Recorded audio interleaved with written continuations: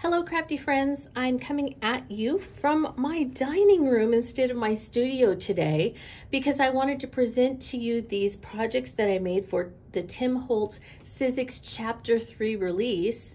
And because I made all of my projects fit the same theme, tea in the garden, I wanted to do the reveal of all my projects in my dining room so that I could use my grandmother's hand crocheted tablecloth. And so that means a couple of things.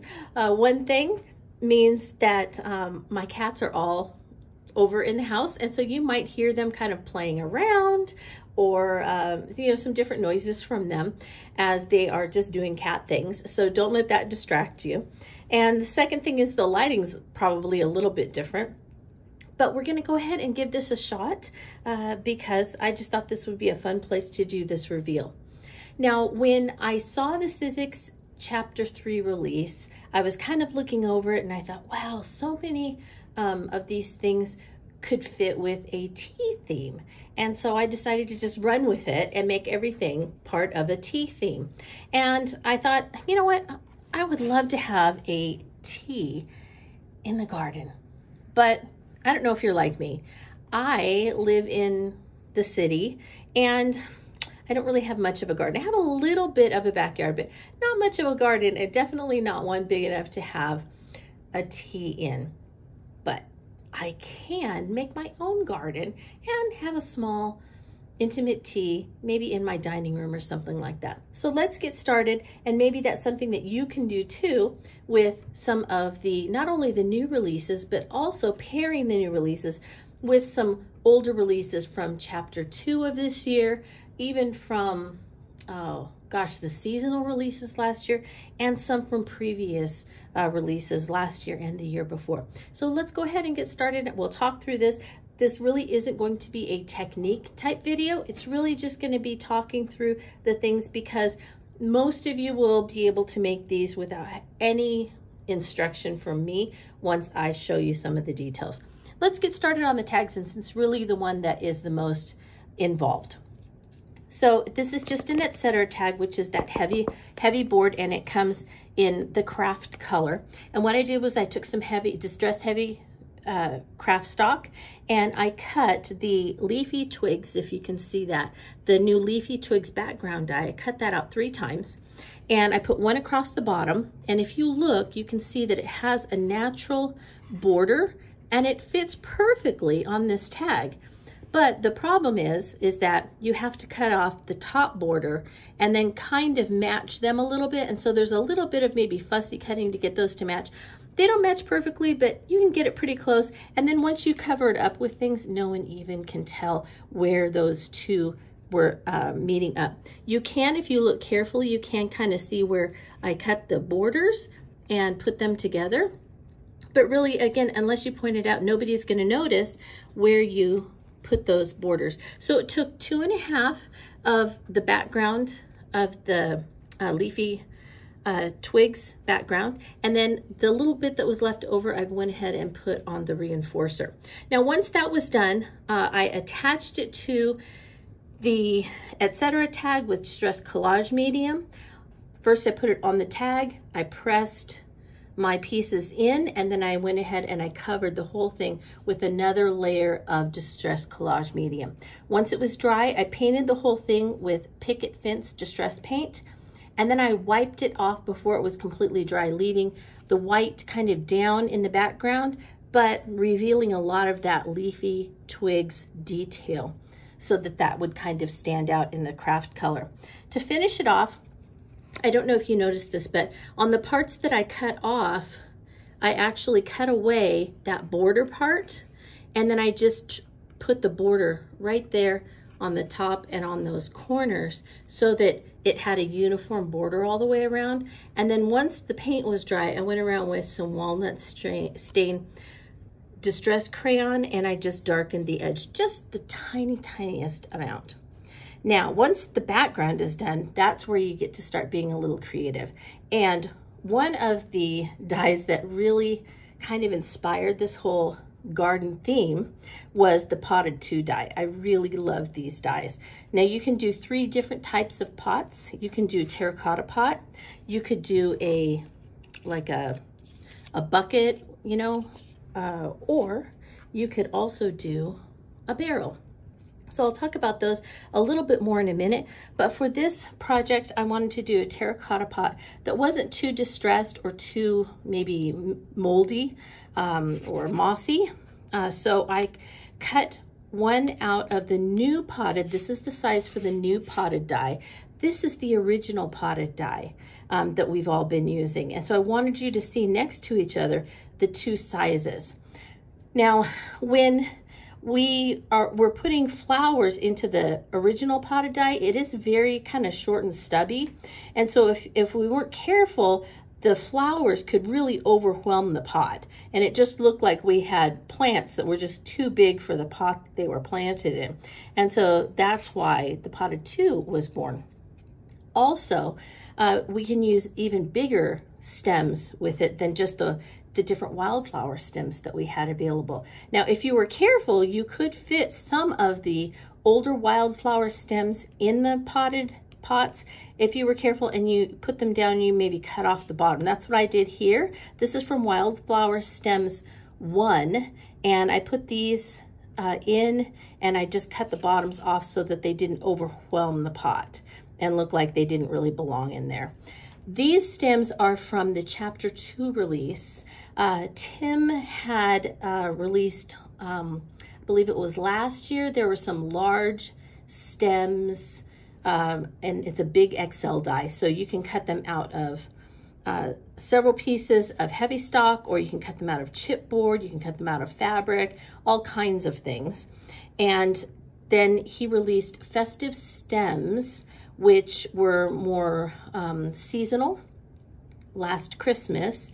And then this is the 3rd in this series. This is the Large Stems 2, and I used the lavender flower for this tag, but there's also a type of a daisy flower and another type of daisy that comes on these. All 3 of these come on the large stems too. So I'll show you those again, like I said, in just a minute. But right now, I did the lavender for this one. I did wildflower stems for this. And then I just put a little bit of some moss in there to cover it up, because I cut these out of chipboard because they're a big die. So I cut both pots out of chipboard, and then I painted them with Rusty Hinge, which is perfect color for terracotta pots. And you can see I just very lightly brushed on a little bit of white picket fence paint just to kind of give it that terracotta pot look. And then I rubbed a little bit of peeled paint distressed crayon over it when it was completely dry, to kind of give it a little bit of a mossy kind of look to it. So that's how I made these. And then because they were chipboard, I went ahead and bent them a little bit to give them a little bit of dimension, and I popped up some of the flowers also to give them a little bit of dimension. Now they are sitting, you may have noticed, on some of the etc. trims that are out of that same thick board that the tag is made out of. But Tim came out with this release with the decorative trims dies that fit all 3 types of these trims perfectly. All right, so I had a little bit of an interruption there, but let's go ahead and pick it up where I left off. And that was in saying that the decorative trim dies will fit any of the 3 sizes. And all you have to do is just, when you cut the paper, it will be longer than the medium and the small dies or decorative trims. And so all you have to do is just cut the paper off at the ends, and they fit perfectly. And then you just adhere them onto the board with some Distress Collage medium, and you're good to go. Now, this is great for not only this style, but also the scalloped, because you don't have to cut all the scallops out, and especially that pinked edged trim, because that one just impossible to get in all of those little pinked edges. And so these dies are absolutely fabulous for that. Now we end with the word garden, which is the same. I believe this is the Bold Alpha from the Chapter 2 release. And I cut the words tea and garden out. These are thinlits, but what I did was I cut several layers of cardstock out, as well as the top layer of the colored cardstock. And then when you put them together, several of them, it really makes them stand out from the background and really makes them more prominent. So that's something that I like to do to make a lot of times my words just a little bit more bold. So there you go. This is the kind of inspiration piece that got us started, or got me started actually, on all the rest of this, the samples for this release. So let's go ahead and talk about those now too. So for my plate decor, I just went to the Dollar Tree and I got a charger. Well, this is actually really a dinner plate I'm kind of using as a charger for the smaller tea plate. And then they also have napkins and silverware that you can get if you don't have a set at home. To make this match, I just painted it with distress paint. It was a clear, it's just a clear plastic. I think they actually call this a cake plate. It has a little foot on it. So I just used distress paint to paint the bottom part of it, and then it matched my decor, and it doesn't affect the ability to eat on the plate. You wouldn't want to put this through your dishwasher or anything like that, but it should stand up to several uses if you'd like. I tied a little tool around it to hold it all together. And then I wanted something kind of gardeny for decor. And I thought this perspective dragonfly was just perfect for that. So what I did was I cut the dragonfly out of white heavy stock first. And then I adhered it using Distress Collage Medium just on the little parts of around here. So what I did was I put it on my finger and then I patted it on the back side of the die cut. And then I adhered it to some vellum. So you can see that the back here is vellum. And I tried to make sure that it didn't squirt out because the Distress Collage Medium will act as a resist to distress stains and distress inks. And so I didn't want it to squirt out. So that's why I used my finger. I just used a little bit to put all over the back of the butterfly and the paper. And then I adhered it onto the vellum. You could also try some of the Sizzix permanent adhesive and put it on the back before you cut it, and then adhere it to the vellum and see if that works for you as well. I knew I was going to be heating it and I wasn't sure if it would cause it to kind of pop up or not. So that's why I went ahead and used the Collage Medium sparingly. Now, once it was dry, I went ahead and I cut out the vellum just around the edge so that you could see through the wings. And then I sprayed it with several colors of Distress Spray Stain. So this started out as Bundled Sage. And then I think I added just a little bit of maybe some Forest Moss, if I remember correctly. But it started out as Bundled Sage here in the center. I did a little bit of Kitsch Flamingo and some Victorian Velvet, I believe, and even a little bit of Tattered Rose in there just to give it some color. And then I kind of felt like it wasn't quite dark enough. I think I tipped it out here with a little bit of the Crackling Campfire just to make it a little darker. Once it was dry, I sprayed it with a little bit of mica spray. And so you might be able to see some of the sparkle. It's probably very difficult to pick up on the camera, but there is just a little bit of sparkle all the way across it. And then I flicked a little bit of the Tarnished Brass Distress Spray Stain, as well as a little bit of Ground Espresso Spray Stain. I flicked that on there to make all the little dots. So that was very simple to do. And then once I had done that, I used the new interchangeable seal Impresslit, which cuts out, it can be scalloped, it can be pinked, or it can just be a straight circle. And then it embosses these dots and this inner circle when you run it through the die. And the interchangeable part is whether it's going to be scalloped, pinked, or a straight circle. So I went with scalloped for my tea. And then to make sure that we could see the details on that seal, I took my Tarnished Brass Distress Crayon and I just ran it over those raised areas.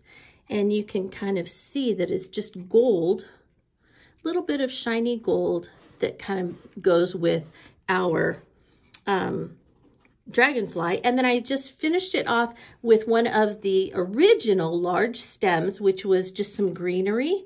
And so if you're getting, or if you have the large stem from the first release of the stems, you will end up with this. And this is actually works perfectly with the large stems too that I used for the potted dye place cards that I'm going to talk about in a minute. And so it's great to have this greenery to go with some of the other flowers. And then, you know, that pretty much finished off my plate decor. So here's my teacup. And I have my teaspoon, which goes right under the handle and on the saucer for people to use when they are stirring their tea. But I'm going to set that aside because it's not attached right now. And I'm going to hold the teacup this way so that you can see how it works. Now, this is not one of my expensive teacups. This is one that I was able to get that isn't special to me. So, but I think it's very pretty. And so I went ahead and I glued the teacup to the saucer so that it would ship all right. But I wanted to do a little bit of a rim decoration. And so what I used first, we'll talk about this for the rim decoration. This one is the Impresslet Butterfly. And so you can see all the detail of that embossing. And so it embosses and cuts at the same time. So that's very simple to do. All I did was I just took one of my really old backgrounds that I had made, and I really liked the colors and I thought they went well with everything. And so I just cut the butterfly out of that. Now, you need to make sure that you do have some ink on the back, just because it's going to be, sitting on the edge of the teacup. So you do want the back to be colored as well.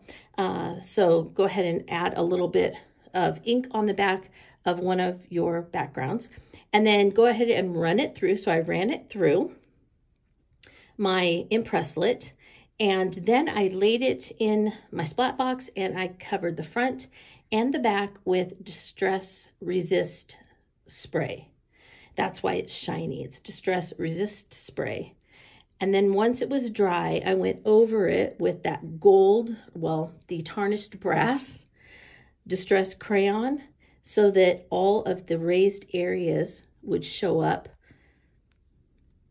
once, and it would also coordinate with the little bits of gold that are often on the teacups. And then I took my snips and I just cut a little slit right here where the wings kind of go in. So I just cut a little slit, and then that allows it to go on the edge of the teacup and sit like that. So I kind of folded it up on both sides of the body. And sometimes you have to first use your fingers on both sides of the rim to get it to sit nicely. But that's how that works. And it's just a little bit of a rim decor so that when they come in, it looks a little bit gardeny. And so that's another use for some of your butterflies that you might have. And then usually at my teas, in my teapots, I already have tea that has been steeped and strained for people to use, or they can use a strainer to strain it out if I leave the loose leaf tea in there.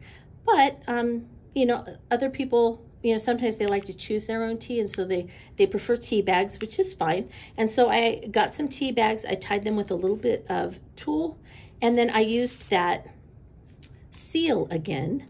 And again, I used an old kind of green background that I had, and I cut it with the Impresslet interchangeable seal die.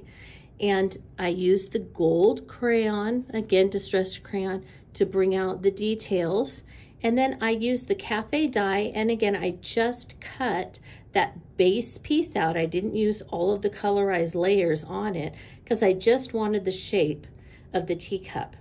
And that's really all you need sometimes, is just the shape. I just tucked it in under there for just a little bit of decor and put it in there for my guests if they would just like their own type of tea. If not, or if I'm serving tea, they can take it home as a tea favor or another little gift that they can use at home. All right, now let's talk about where are our guests going to sit. Well, you might want your guests to sit in certain spots. You might not care where your guests sit, but you want it to look like a garden. And so I used the potted 2 die, that taller pot, and it makes a galvanized bucket or a barrel or a terracotta pot for your garden. And so I made all 3 that would be put on the table. And if I had more guests, it just takes a few more minutes to make a couple more of these. Now for the flowers, I used the chapter 2 the large stems 2 release. It's a big XL die, and these are very tall flowers. And again, these would go well if you had the large stems 1 and you had this greenery piece that you could put in with them as well. They would work too. And then there are 2 other flowers that are on that release that you could use. Now to make these, and they stand up so that you could put them on your table, you could put your guest's name across here if you want, or you could just put them by their plate just as, you know, a little pot of flowers that are growing in your garden. To make these, they're just like any other name place cards that I make for the different releases that I've made before. And I just took a piece of heavy craft stock and I scored it in the middle, and then I scored it at a 1/2 inch on each side. I did a mountain, would go like this. I did a mountain fold, and then you can see the pieces of the heavy stock go up here. You would eventually glue the tops together, but before you glue the tops together, you want to put whatever you're going to put on the sides of this. So what I did was I cut out the pot shape from this craft stock, but you don't want to put it all the way down. If you can see, I put it just inside where that blade would go so that it doesn't cut off that folded part on either side, all right? And then it allows you to stand up whatever shape that you're cutting.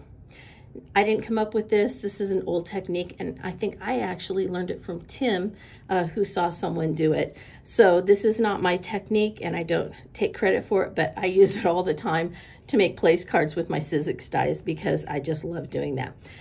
So as I said, you could put someone's name here if you wanted, or their initial. If they had a long name, you could just put initials there, or you could just put it by someone's place setting just as a little decoration.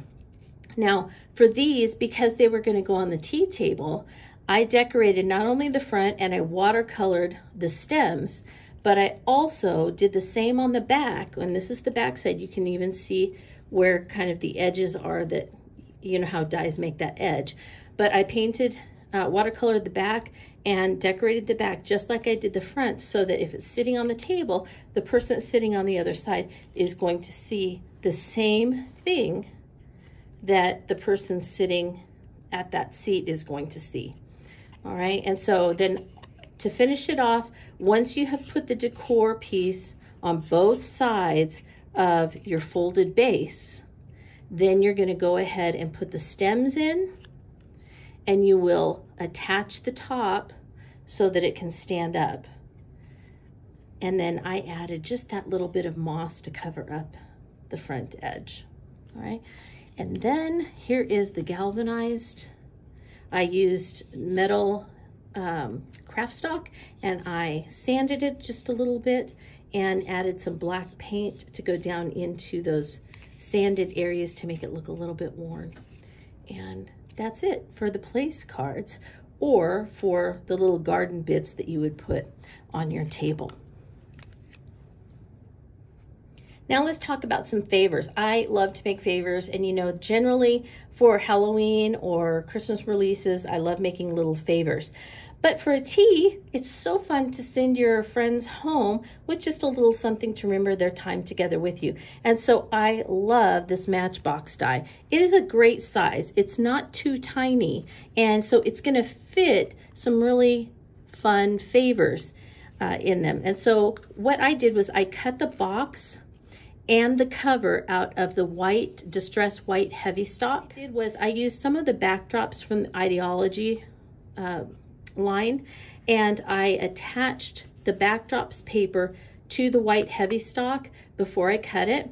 This Matchbox die is a Biggs XL, and so it will cut through chipboard and everything like that. You don't want to use chipboard for this because you are folding paper in on itself to make these sides of the box. So you don't want to use anything heavier than cardstock, but it will cut through the backdrop, the Sizzix permanent adhesive sheets, and then the heavy stock to make the cover. So it will do that, and it makes it nice and sturdy. Now, it comes with some circle dies and these seal dies. These are thinlits, but the thinlits will cut a circle out of the cover before you put it together if you would like. I didn't choose to do that for this one. I just made the box and the cover, and then I added this afterwards because I wanted these to look like little terrariums instead of being able to see down into the box. Now for my boxes, first let me talk about the little favors that I put in here. So I went to Cost Plus World Market and I found some mint humbugs that are an English mint. And so I thought that was fun. So I put mint humbugs in some of them, and in others I put some mini Ghirardelli chocolates. So those fit really well too. Now these mini ones are tiny. They look like they're about 1 inch by 1 inch square. To fit just in there, and you can fit 2 of them perfectly in these little boxes. So I thought that was great. I can't wait to see what other types of candy I can find that will fit in here. You can fit 3 mint humbugs across in these as well. Now let's talk about the terrarium that I made to go with my garden tea favors. So when you cut the seal, it also cuts an inside circle that fits perfectly within the domes that Sizzix sells that go with Tim's, like snow globes and things like that, the globe domes. And so what I did was I went ahead and I cut seals out of silver and out of gold metallic craft stock. Then I took the outer seal ring, it's a ring, I set it aside, and I attached the circle to the middle of my matchbox. Then I took the mini tattered florals die that Tim did a great demo on. So if you missed that demo a few months ago, you really need to go back on his YouTube channel and find it, because he did a great tutorial on how to put these roses together and how to put some of these other flowers together and how to shape the leaves and things like that. So I'll try and put a link to that maybe in the description of this video. But I did the roses, the mini tattered roses, and you can see there's some leaves in there. And then I added a little bit of moss, and I just adhered those to the center part of that metallic circle that was cut out. Then I adhered the globe dome. But you need to know that there is a big plastic ring on the globe domes, because normally they are underneath something when you cut the circle out. And that would be the case with these Matchbox dies too, if you cut it out of the cover. But since I didn't, the plastic actually is larger around than the seal. So I had to trim by hand, I had to trim that plastic ring down by about half and then adhere it to the top of the matchbox. And once that was done, I adhered the outer seal ring to the top of the dome, and it covered it up so you can't even tell that I trimmed it down. And there we have little terrarium tea favors for our friends to take home with some yummy little treats. All right, and you can use the different flowers, and I just thought that was a fun treat to make with the matchboxes. Last but not least, I know, more favors. I couldn't help myself, but you know, we all love those 3D embossing folders that do such amazingly detailed leveled embossing. And so some of our favorites have been the botanical and the roses, and now we have them in the size of the trading cards, the ATC trading cards. And so we have the little mini folder. So we have the mini botanical and we have the mini roses. How amazing is that? And so I just love them. And what I thought I would do once I got them kind of embossed on the white heavy stock, I thought, oh, you know, I think I'll watercolor them. So I watercolored them. I had a good time doing that. And then I was thinking, I could make little tiny cards, or I could make more favors. Yes. And so I always vote for more favors. So all I did was I cut a second piece of white heavy stock the same size, and I just sewed around 3 sides. And then I took a 1-inch circle punch and I punched through both sides so that I had a little place where I could grab whatever I put into this little folder. And I happened to put some small little chocolate bars that I found at Cost Plus World Market, and they fit perfectly right inside there. And then the little finger things allow you to pull the chocolate right out. So you could do chocolate, you could do tea bags for your friends, you could do gift cards.